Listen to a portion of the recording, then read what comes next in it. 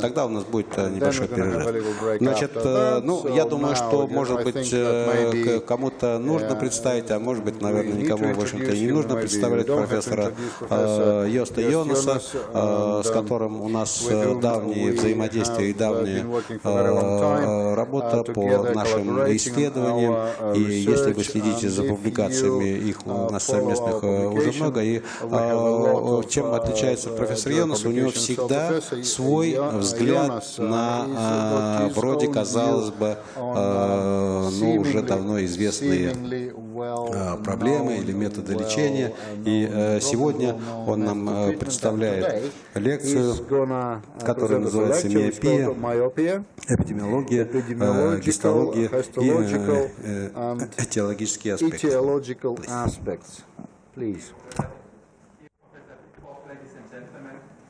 Dear Professor Bigboff, ladies and gentlemen, it's indeed a great honor and pleasure for me to be here, and particularly for the repeated times.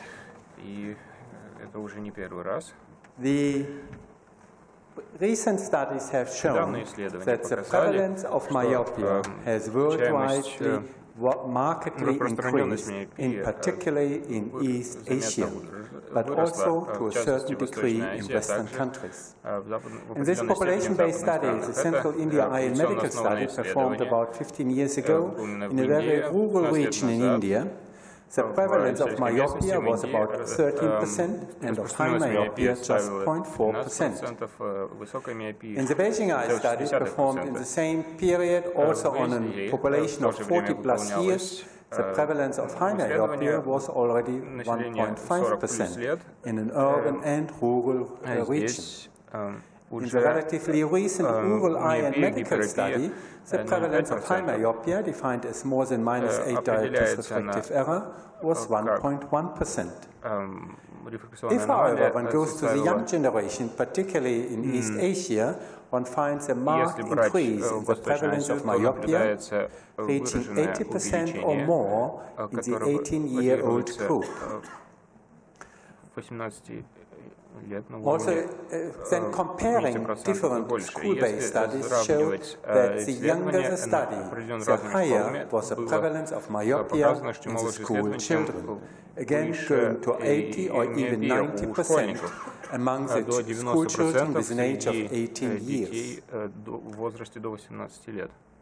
Also in other children's studies in China, similar observations were made. For example, in the Shandong Children Eye study on about 6,000 children, the prevalence of myopia increased to 80% in the 18-year-old, with a corresponding decrease in hyperopia.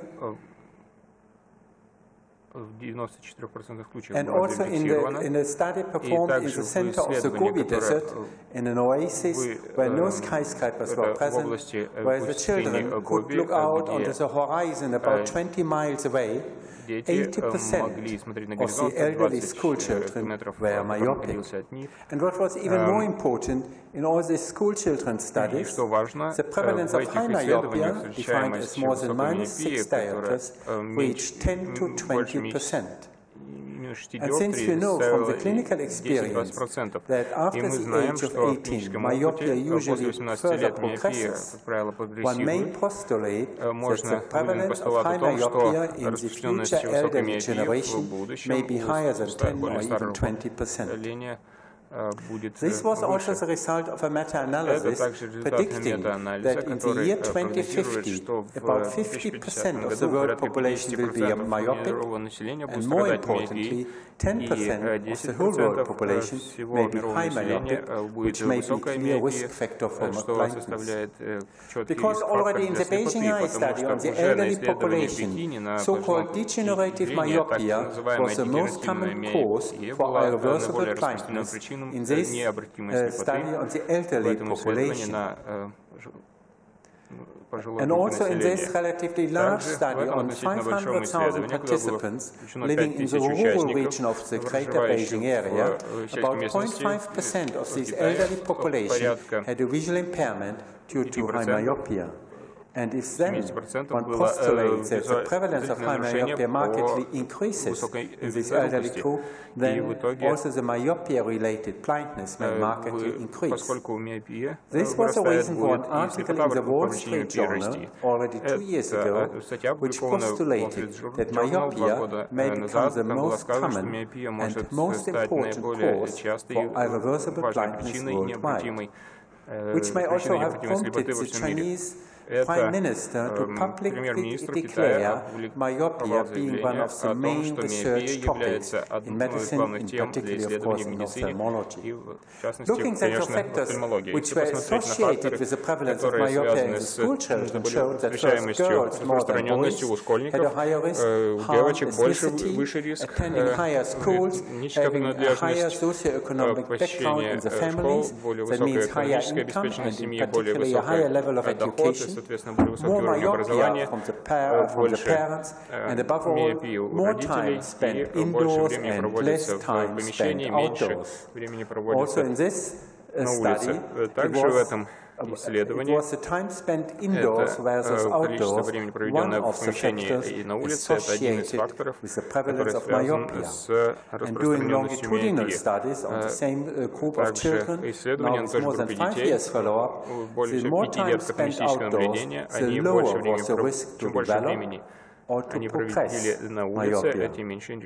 This confirms a landmark study by Rose, Morgan and others, which clearly showed that the higher amount of time spent outdoors reduced the risk of prevalence of myopia in association with the other risk factors. Which made us go back to the Beijing Eye study and look for participants who should have gone to school but who could not go at the beginning of the Cultural Revolution, where for about 2 years all schools and universities were closed. And indeed, those participants who were about 6 years old at that time when the Cultural Revolution started and who could not attend school had a lower degree of myopia than those who were born before and afterward. Again, confirming that the indoors-outdoors relationship is an important player. Of course, one looked also for the genetics in myopia. Nowadays, one has found about 30 genes which are highly significantly correlated with myopia, and this has been published in several articles in Nature Genetics. But all these genes together explain less than 10% of the whole variability in myopia in the general population. So that the predominant factor must be non-genetic, for example, environmental. But is myopia now generally so bad? Насколько ли плоха миопия сегодня? В практическом смысле нет. Миопия, легкая миопия, это гораздо лучше, чем гиперопия. Потому что исследования показали, что, включая недавние уральские медицинские исследования, показалось, что миопия механизм обладает от дегенерации макулы по возрасту и также перспективным противодиабетической ретинопатии, поэтому она в этом смысле гораздо лучше. Лучше быть немного миопию иметь, -1,2, чем гиперопию иметь. Тогда будет при гиперопии больше риска глаукомы. Если посмотреть на причины, почему миопия обладает перспективным эффектом противодиабетической ретинопатии, пилотные исследования были проведены, в которых оценивается связь между концентрацией аваскулярных и эндотелиальных факторов роста и undergoing cataract surgery without macular disease, these eyes, longer eyes, at a lower concentration of factor, perhaps forming the basis for longer axis being a protective against AMD and diabetic retinopathy. But when may become myopia dangerous? Defining high myopia as a cut-off where the optic disc gets larger, gets stretched, or where parapapillary zones develop. Studies have suggested that the cutoff may be located somewhere at -8 diopters or an axial length of 26.5 millimeters. This also led then to the definition of myopic retinopathy as done by the research group headed by Professor Uno Matsui from Tokyo, where the myopic retinopathy was equated into разделена на 4 категории. Категория 1 – это выраженная defined as the visibility of the large choroidal vessels. This fundus tessellation, semi-quantified also in the Beijing eye study, is strongly correlated with the thinner choroidal thickness. So that a marked degree of fundus tessellation can be taken as a surrogate for a thin choroid, also called leptochoroid. So that if one doesn't have an OCT at hand, то есть, если у вас нет АКТ под рукой, но если вы видите выраженное мозаичное глазное дно, вы можете быть уверены, что здесь это влияет на choroid. Аксиальном удлинении to about 8 micrometer or less in the highly myopic eye shown at the lower level. Category 2 would be a diffuse chorioretinal atrophy as shown here. If children have a diffuse chorioretinal atrophy in the peripapillary region, called peripapillary diffuse chorioretinal atrophy, studies have suggested that this may be a biomarker for the eventual development of pathological myopia in adulthood, as shown in this example after about 30 years, or more strikingly here, in these samples presented by Professor Onomatsui, where we see that мы видим, что 30 лет спустя выраженная атрофия развилась, which is a defect in postman brain. And this peripapillary diffuse choroidal atrophy in OCT corresponds to a segmentally advanced thinning of the choroid. Category 3 of myopic retinopathy would be the so-called patchy chorioretinal atrophy, as shown here, which in histology correspond to postman brain defects. As shown here and also in OCT-based histology, where between the two yellow arrows, one sees the lack of postman brain and RPE, so that this is a macular postman brain defect. And category 4 is if these patchy atrophies are located in the fovea, which is synonymous to a marked loss in vision. And again, this represents a defect in postman brain. Plus lesions would be lacquer cracks, as shown on the left, with the black arrowheads, and, for example, a hemorrhage, which would be an exudative or hemorrhagic form of myopic maculopathy. This shows you now the follow-up of 10 years in the Beijing eye study, where we see that after a follow-up of 10 years, the pre-existing patchy atrophies have developed and enlarged, corresponding to defects in the postman brain, as shown in the OCT-based histology. Also in this example, where in 2001 there were no patchy atrophies, two have developed in association with a marked enlargement of the gamma zone and delta zone in the parapapillary region. Here, at baseline, a large gamma zone which has further developed, and with the development of an additional delta zone, in addition to a marked chorioretinal atrophy or postman brain defect in the center. Or here, where an existing patchy atrophy enlarged and additional atrophies develop, corresponding to postman brain defects. These postman brain defects in the macular region have become pathognomonic for the categories 3 and 4 of myopic retinopathy. And if one looks for them, they can relatively easily be found in OCT histology. Looking then for the risk of progression in this population-based study of Beijing, one found that about 36% of eyes with high myopia showed a progression, that were 20% of eyes with category 1, 70% with category 2, and 6 out of 6 eyes with patchy atrophy at baseline showed new development or enlargement of the atrophies. The risk factors were longer axial length, an older age, a higher prevalence of staphylomas, and in particularly female gender.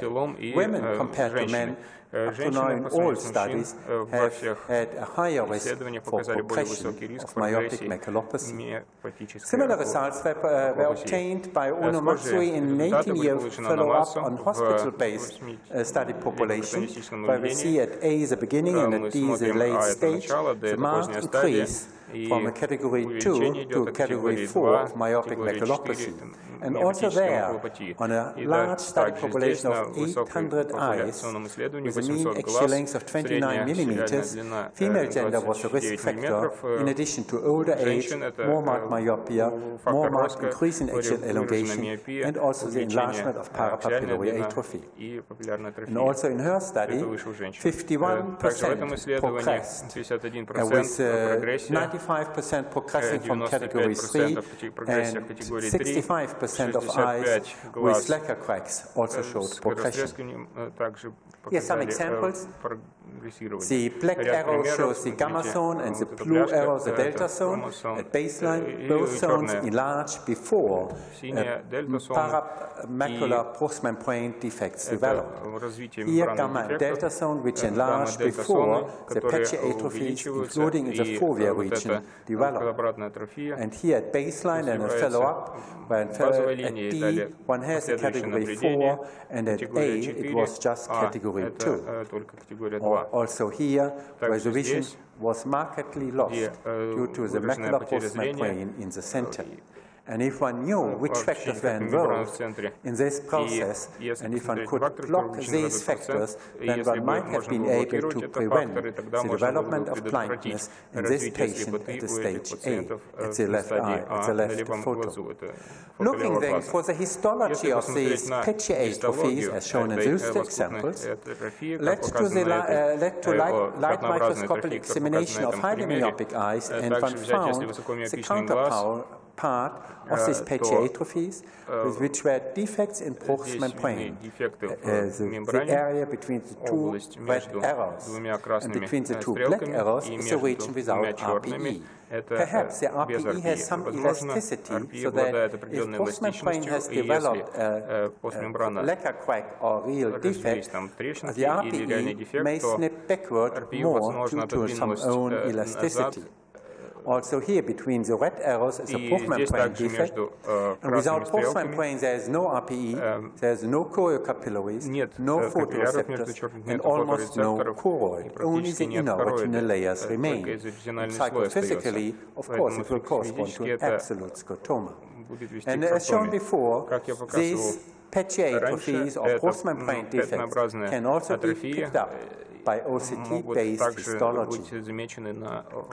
Besides the macula, also the optic disc undergoes marked anatomical changes in high myopia, particularly becoming bigger, getting enlarged or stretched, leading to secondarily acquired macrodiscs. Studies have now shown that high myopia is associated with an increased prevalence of glaucomatous or glaucoma-like optic neuropathy, and not quite rarely it is the optic nerve atrophy which makes the highly myopic eye blind, not necessarily the macula.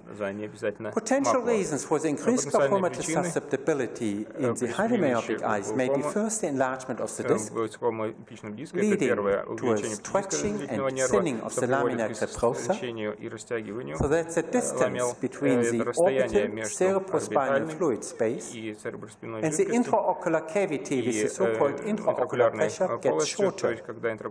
And if the distance gets shorter, the gradient gets steeper. And there are changes in the parapapillary region. If you first have a look into an anatomic eye, then we see that at the border of the disc, marked with the black arrow, there's the end of Bruch's membrane. And between the black and white arrow, the choriocapillaris is closed. The white arrow shows the first open choriocapillaris vessel, and the red one the first photoreceptors. And here we see in the center, there are photoreceptors and the RPE starts to be present. This is then beta zone. That means beta zone defined as the presence of postmembrane plane and no RPE. Looking and searching for the potential etiology of beta zone, one may find that, for example, if one performs a so-called darkroom adaptation test, where one puts patients with an angle closure suspect situation into a dark room for 2 hours, and when the intraocular pressure elevates, then one may observe a piling up of the RPE at the border of the disc after the IOP elevation, as shown in this line, or here even more markedly. And also shown here at baseline, this upper line and the lower line, the piling up of the RPE. And looking en face, one might even think that the beta zone might have enlarged the lower line at the time of the high IOP, fitting with the observation that the RPE might have piled up and moved backward.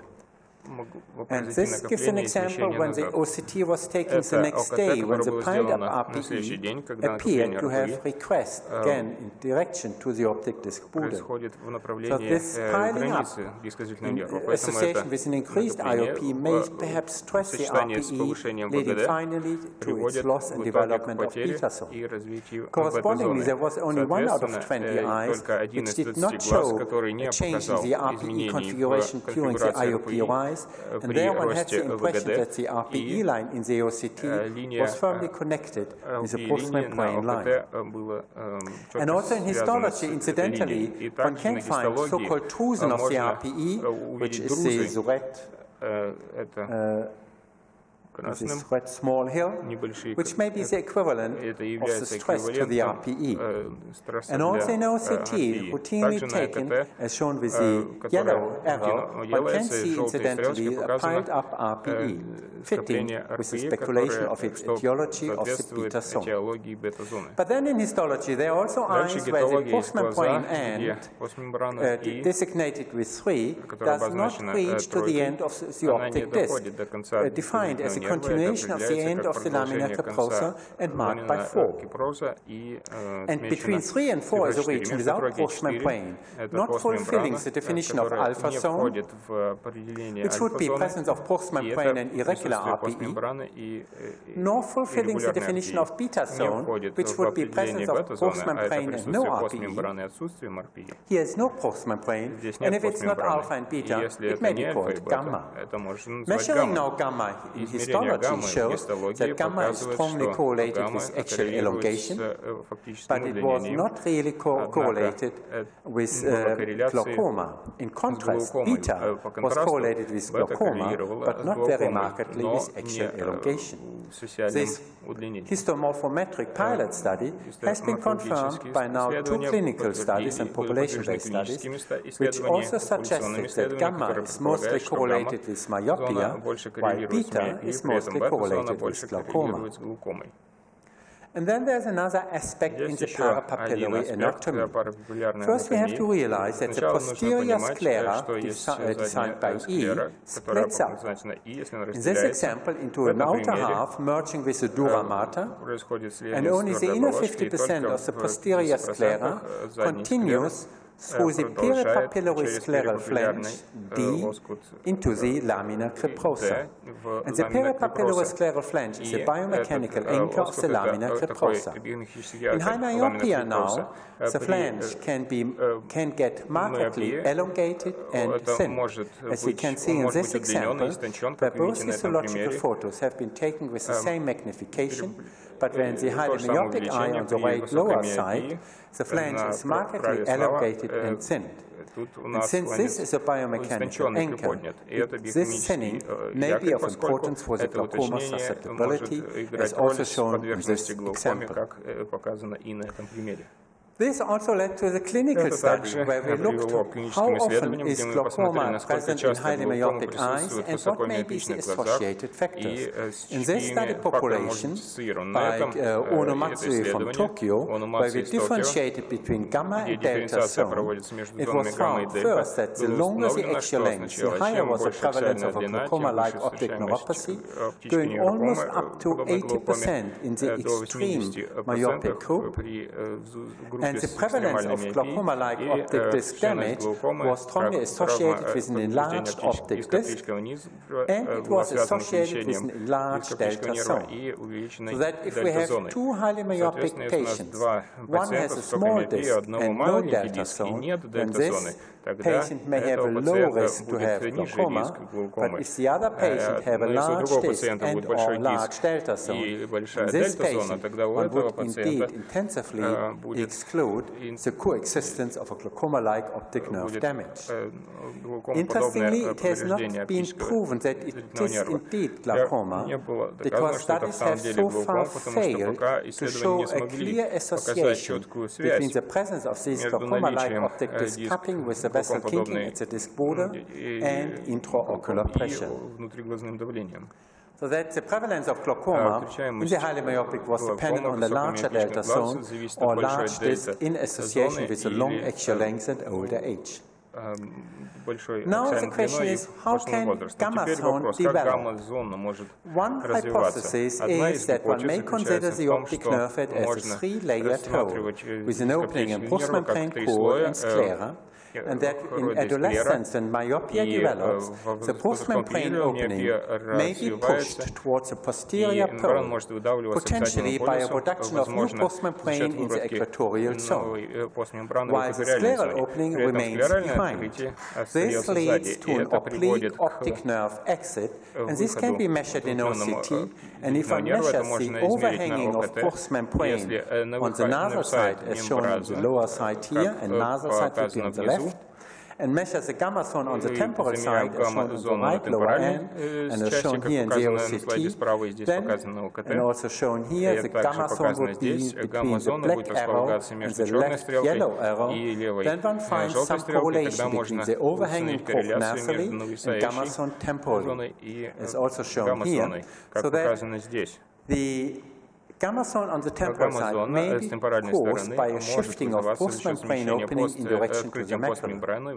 But then, studies have also shown that in the highly myopic group, the postmembrane opening enlarges as a whole. And this may then explain the development of postmembrane also on the nasal side of the optic disc. This slide shows the correlation between the overhanging postmembrane on the nasal side and the gamma zone on the temporal side. And studies have then also shown that the macular postmembrane defects, which are feared in myopia, somehow depend on the size of the postmembrane opening.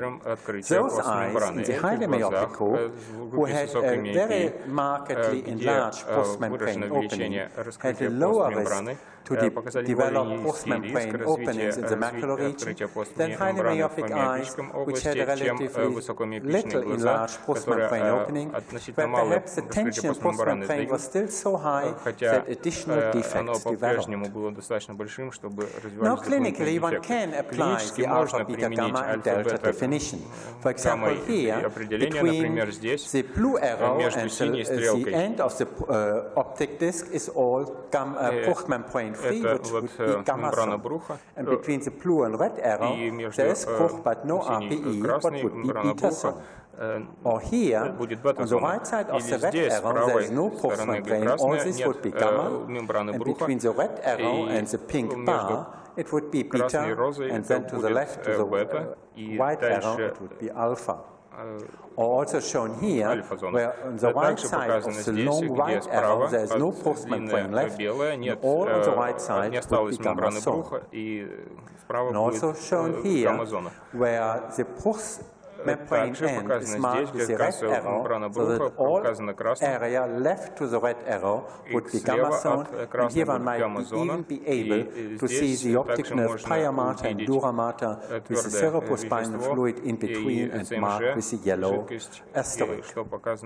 Also, just by ophthalmoscopy, one may be able to differentiate between gamma and delta zone with the red arrows marking the frontier between gamma and delta. Or here, where the green marks gamma and the yellow may mark delta zone. And also shown here, также показано здесь, где у нас гамма и дельта, просто на офтальмоскопии, и применяя это определение альфа, бета, гамма и дельта-зон. Дельта-зоны определяются как регион амазоны, а склеры в плане он приподнят и заметно истончен. Brings us to the question, what is the etiology of gamma and delta, and particularly of the macular postmembrane defect. And as I pointed out before, there is the assumption that first, здесь допущение такое, что сначала мембрана бруха увеличивается при удлинении, и открытие увеличения недостаточно для того, чтобы снизить напряжение мембраны бруха, и при этом развиваются дополнительные дефекты в макулярной области. Также есть другие аспекты в анатомии зрительного нерва. Это повышенная подверженность глубокой высокой миопии. Первое — это артериальное кольцо Зина-Халлера, перипапиллярное, которое располагается на линии слияния твердой оболочки и склеры. В высокомиопичном глазе расстояние увеличивается, потому что склеры — это зелеными стрелочками, он существенно удлинен. И теперь расстояние между кольцом Зин-Халлера, которое показано красным, и ламина Крипроуса, он сужается. И это может еще быть одним риск-фактором для повышения подверженности глаукомы в высокомиопичных глазах. Это также показано здесь.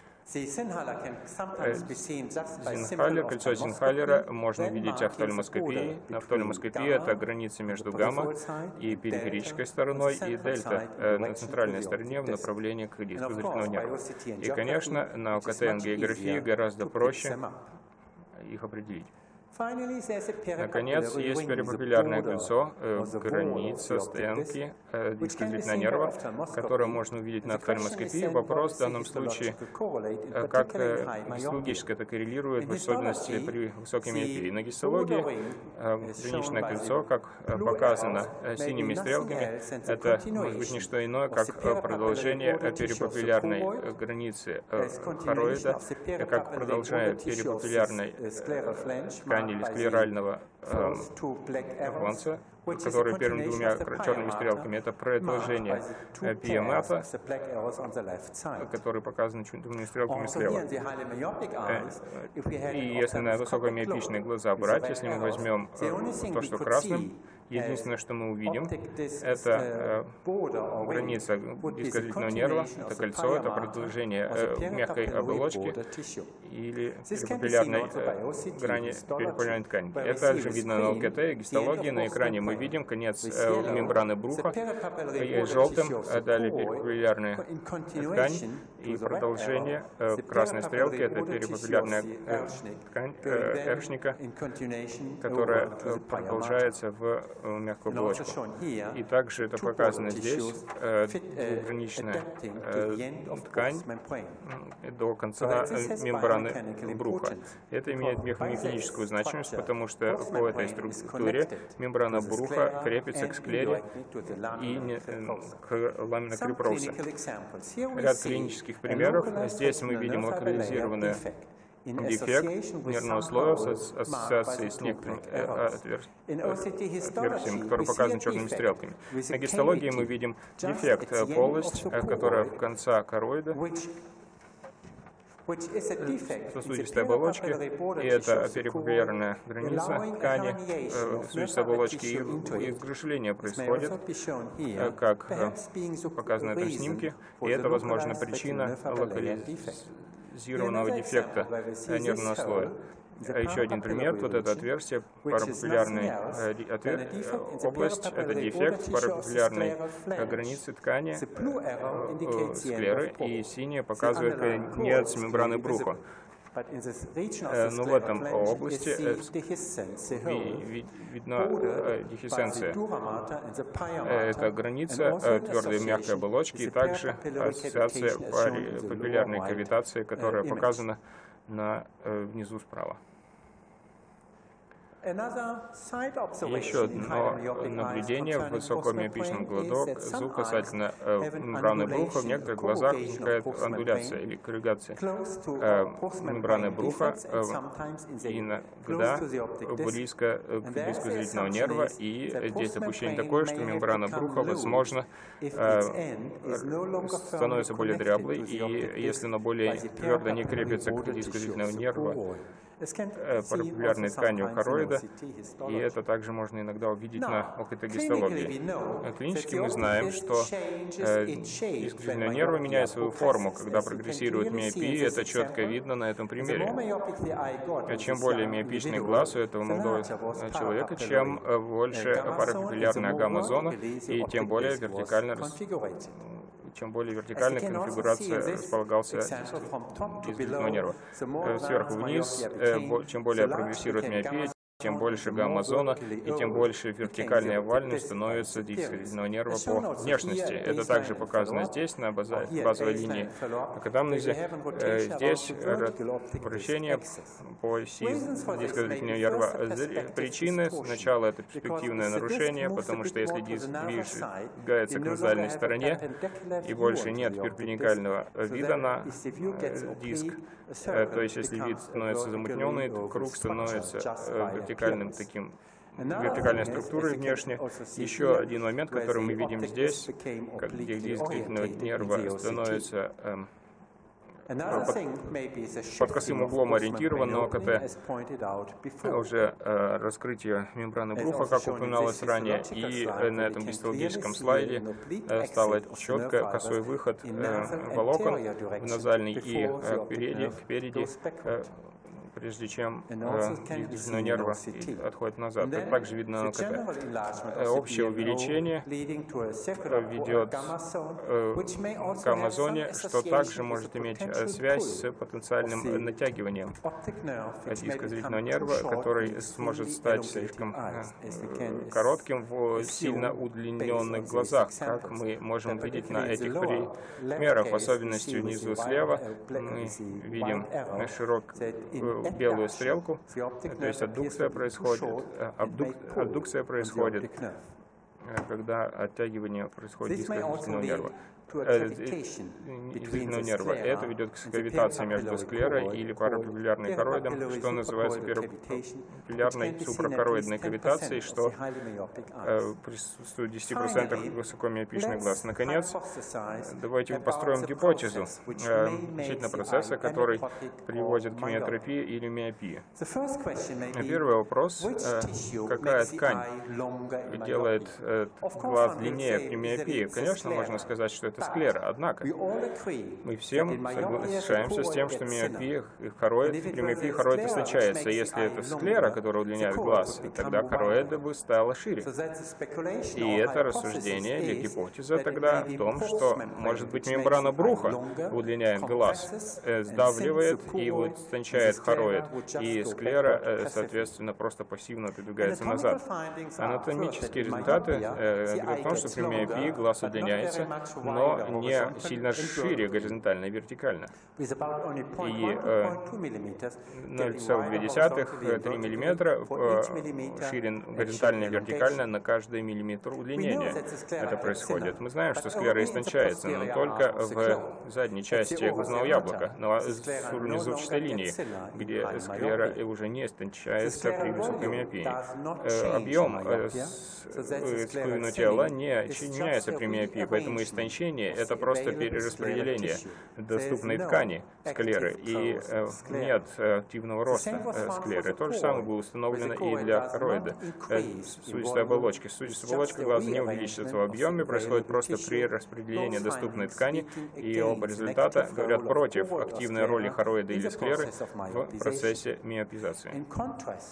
По сравнению, толщина мембраны бруха не была связана с фактической длиной, потому что та же одинаковая толщина мембраны бруха в миопических глазах, как на заднем полюсе, и в другой части, как и миотропичном. Соответственно, объем мембраны бруха увеличивается с удлинением, что указывает на активный рост мембраны бруха.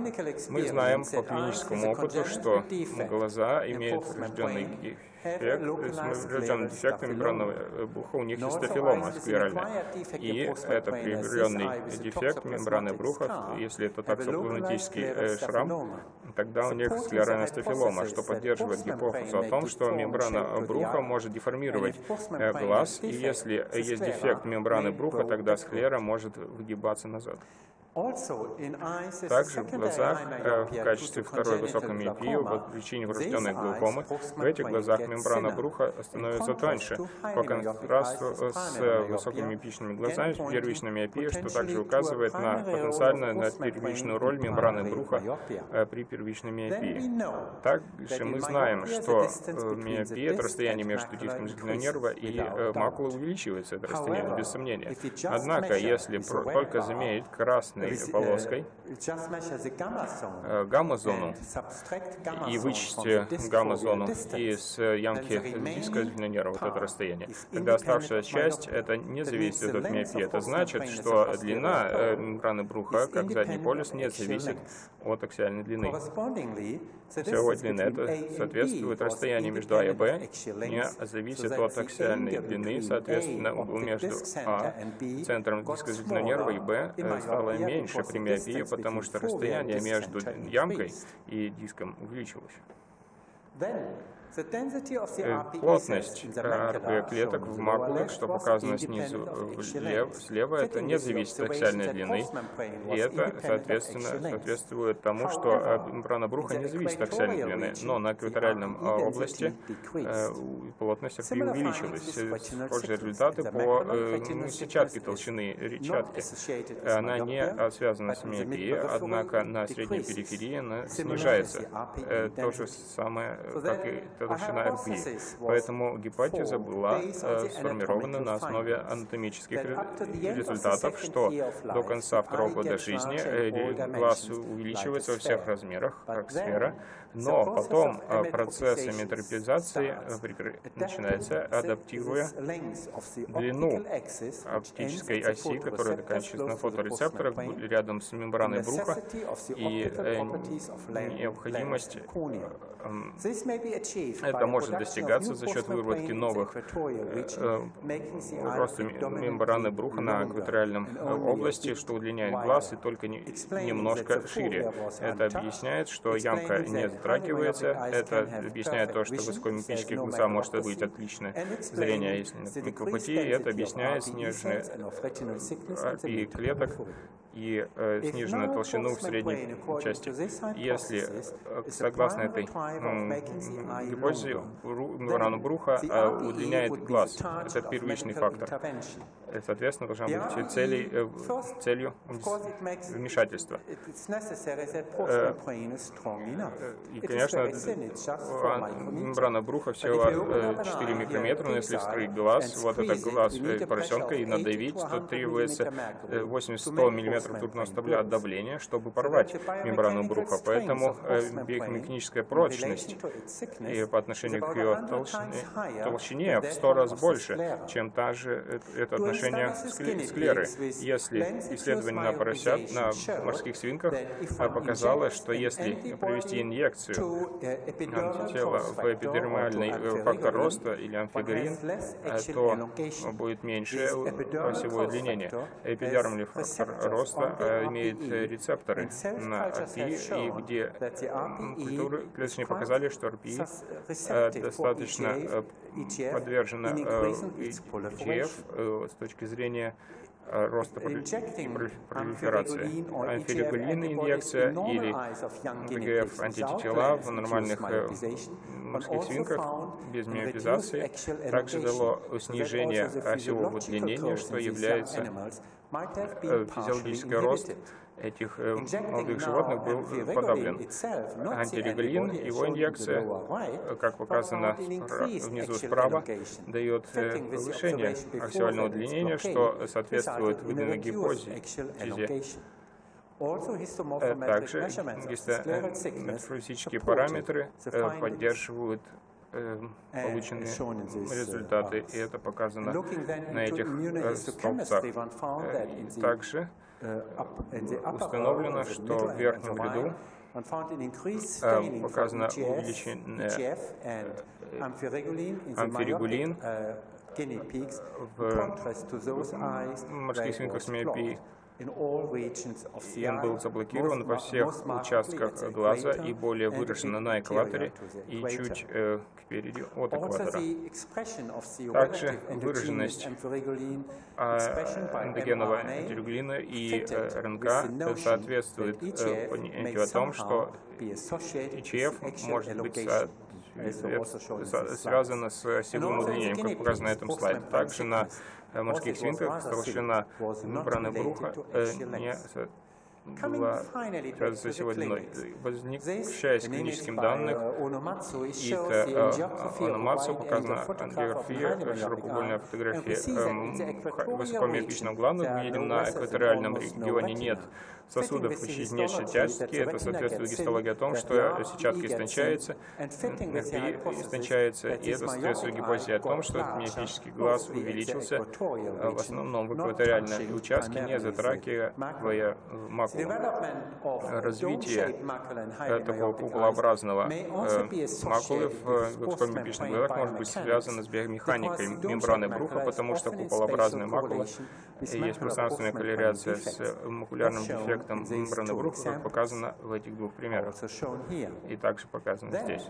Далее, миопический ретиношизис может также быть объяснен. И здесь мы видим заднюю стафилому, и мы видим, что между С и другой желтой стрелкой есть гамма-зона, то есть в конце мембраны бруха, которая С показана, и внутренняя граничная мембрана четко зафиксирована к диску зрительного нерва, и, соответственно, расстояние между А и Б одинаковое, что и между А и С. Но поскольку внутренняя граничная мембрана не эластична, и то приподнимание сетчатки ведет к распространению ретиношизиса.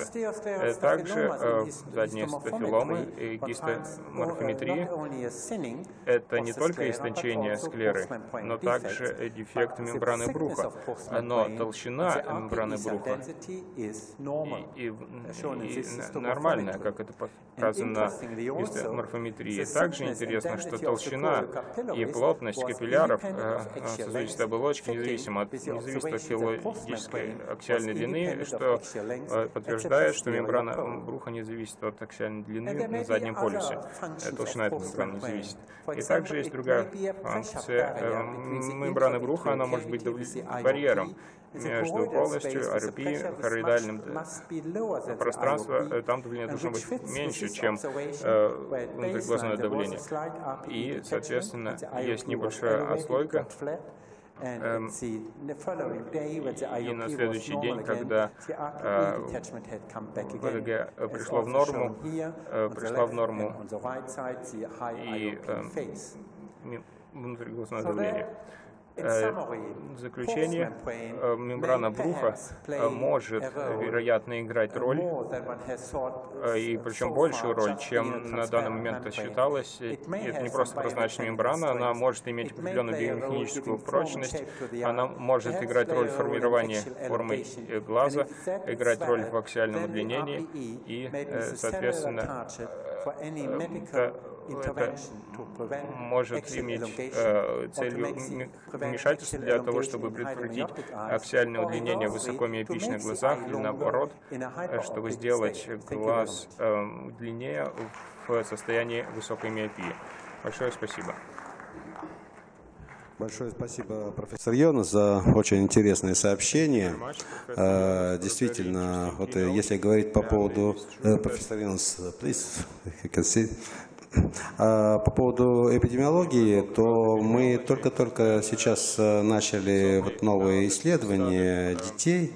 И к моему большому удивлению, мы исследовали 2 школы, где-то это чуть больше 1000 детей, и в общей сложности у них выявили, что 33% детей нуждаются в коррекции зрения. Я все-таки как-то считал, что, наверное, меньшее количество детей — это дети с 1 по 10 класс. И самое интересное, мы исследовали 2 школы. Одна школа в более благополучном районе, другая школа в менее благополучном районе.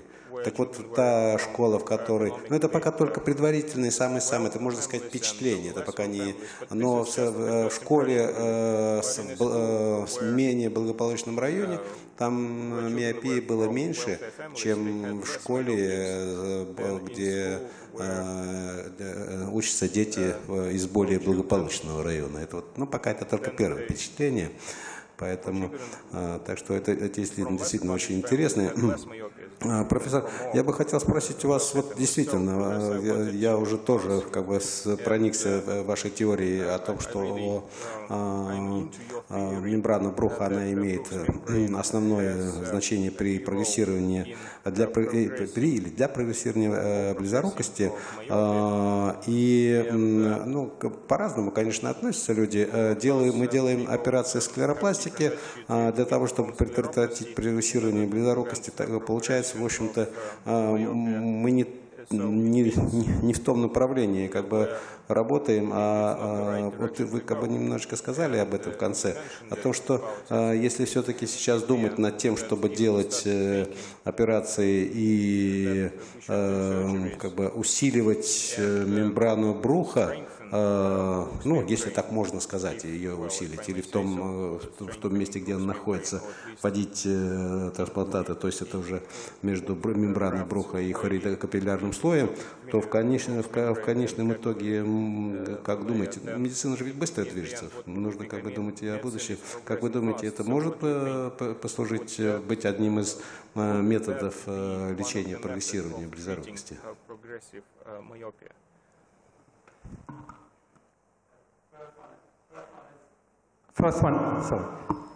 First one has to say that this is quite speculative. Это, безусловно, пока такая спекулятивная гипотеза относительно мембраны Бруха.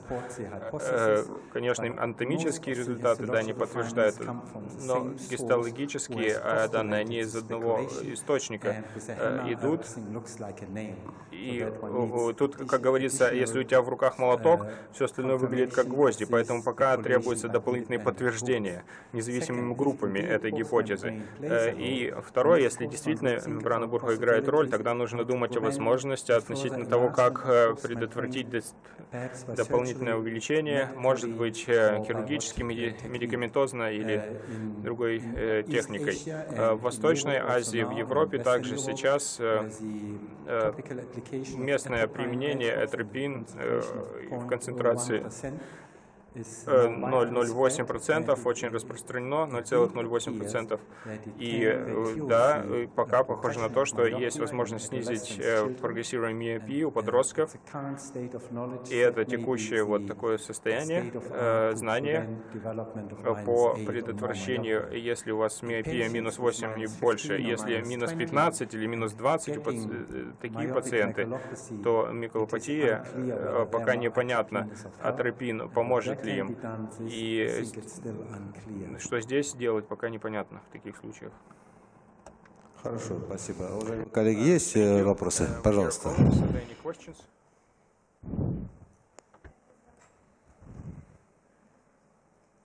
Профессор Йонас, спасибо большое за доклад. Очень востребованы патологии в наше время. У меня такой вопрос. Существует ли влияние гаджетов на миопию?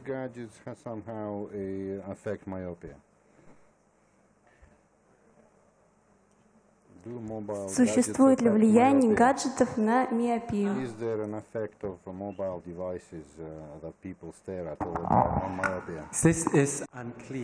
Это не ясно.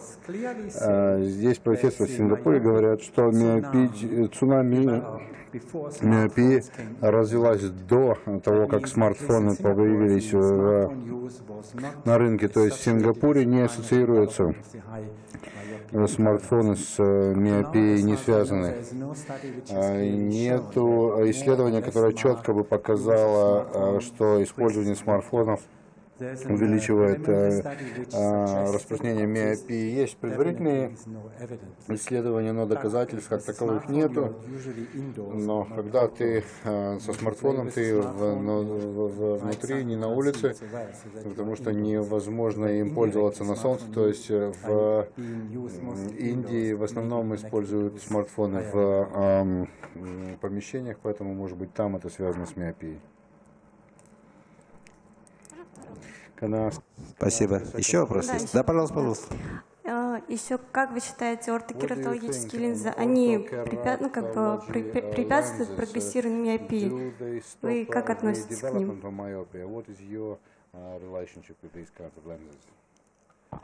В ортокератологии, когда используешь твердые линзы для того, чтобы добиться уплощения, для того, чтобы поднять периферию, это интересный подход. Здесь преимущество в том, что во-первых, должен быть механизм обратной связи, то есть имитация процессов эметропизации, как и сказать, здесь происходит подгонка длины продольной оси, и здесь любой механизм к обратной связи ведет по сенсорному пути, то есть глаз слишком длинный, слишком короткий, это может быть экваториальной, по экваториальной территории зоне глаза, может быть различная оптика, периферические линзы, которые работают с роговицей, здесь может быть гиперопические, то есть здесь чувствительный путь, все еще гиперопия, нужно его удлинить, и тогда длина делается все длиннее и длиннее оси, и здесь ортокератология, здесь мы говорим, здесь патогенетическая вещь, здесь если мы сделаем в дневное время и периферическое, она делается более плоской, она менее гиперопическая, более миопическая, то есть здесь сенсорный путь экваториальный, здесь так, глаз теперь достаточно длинный, мы останавливаем дальнейший рост длины глаза, но исследования продолжаются, сейчас еще не ясно, может ли это остановить прогрессию миопии. И если говорить про смартфоны, использование смартфонов, конечно, у детей, они не должны пользоваться слишком часто смартфоном, потому что очень миопия у них будет развиваться, да. Спасибо большое. Есть ли еще вопросы? Да, пожалуйста. Профессор, vielen Dank für sehr interessierten Bericht. И мои вопросы такие, что вы думаете относительно, что ждет нас в будущем в диагностике и лечении миопии? Очень важно ваше мнение и ваше видение. Я думаю, что если говорить про профилактику, то если оба родителя, у родителей миопия есть определенный уровень образования, то тогда нужно отправлять детей на улицу. Конечно, они должны быть на улице. Есть исследования, которые в Гуанчжоу проведенные, где школы, и в Джама была опубликована статья. Здесь дети, нужно 45 после школы, они должны были во дворе школы оставаться, прежде чем зашли домой. И здесь, в этой школе, было развитие миопии значительно ниже, но абсолютно разница была довольно низкая. Здесь было дальнейшее исследование. Здесь игра вне помещения у детей, у них было миопии меньше, но через 3 года, после того, как детей не заставляли находиться, это в китайская зима, она довольно сравнимая с русской зимой, через 4 года было то же самое, все вернулось обратно. То есть простой ответ: посылайте детей на улицу. Если миопия уже началась, то может быть атропин 0,1%, может быть глазные капли.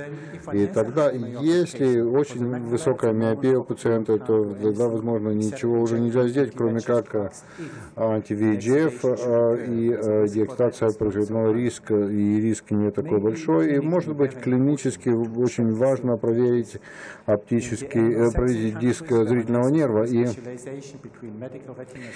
здесь глаукома, катаракта, медицинские, хирургические вмешательства. Здесь, конечно, здесь нужно идти к медицинскому специалисту по сетчатке, когда он, во-первых, он смотрит наличие диска зрительного нерва, затем каким образом связь давления и связь с макулой.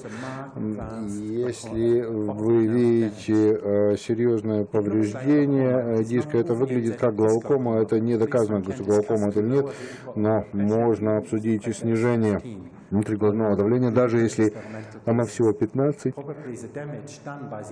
возможно, здесь более низкое давление, здесь будет меньше урон нанесен глазу, нежели чем урон, который иначе будет нанесен на диск зрительного нерва. Макула значительно менее, потому что никто ничего нельзя сделать, кроме как делать инъекции.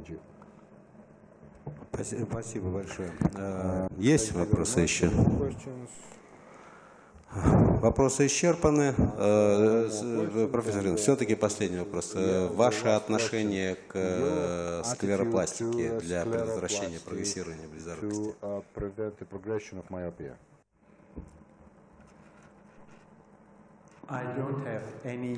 У меня нет совершенно никакого опыта в этом, и, конечно, у меня есть предвзятости, как коллеги, вот, если у тебя есть молоток, все выглядит как гвоздь, давайте смотрим с мембраны бруха, и с одной стороны, конечно, было бы хорошо, когда склера мягкая, достаточно, чтобы вот эти расширения, чтобы она заполнена, и если мембрана бруха его отталкивается, и она становится твердой, что тогда получается? То тогда сердцевина будет сжата еще больше, нежели чем склера могла бы.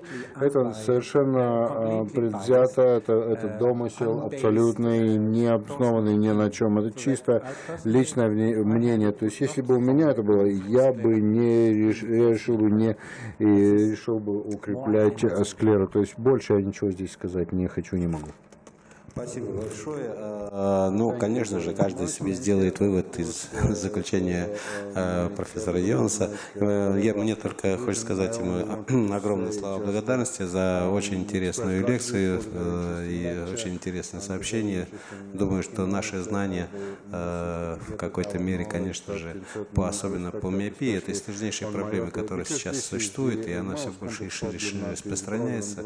Наши знания усилились и увеличились. Спасибо большое вам. Огромное спасибо. Уважаемые коллеги,